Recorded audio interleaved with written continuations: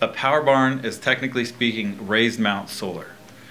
It's taking everything that's part of a normal barn, adding the Solstrut system on the roof creates this opportunity to include the whole structure as solar property.